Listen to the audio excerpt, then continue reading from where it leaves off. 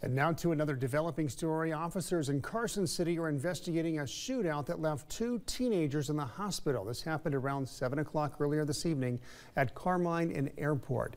And that's where we find our Fracies Casado. Fracies, what information do we have so far?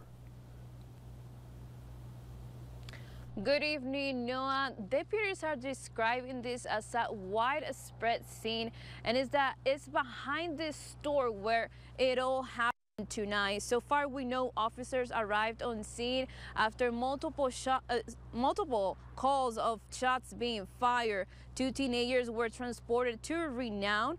One was shot in the face and is in serious condition.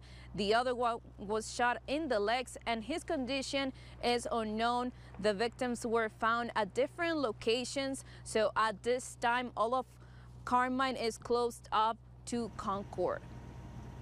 We're still collecting information, including video footage of the event as it took place. Some of the neighbors were able to capture it on some camera coverages.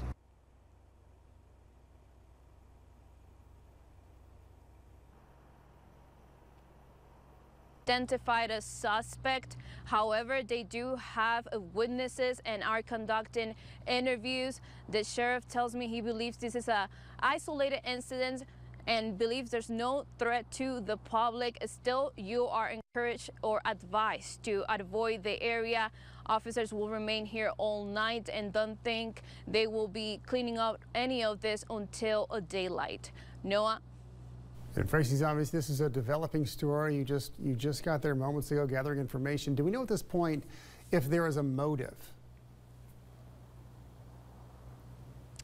It is still too early, but we know that one of the victims is from Carson, the other one is from Lyon County, and so on scene they have a state unit as well as a gang unit, and due to their ages there are a school officers on scene as well.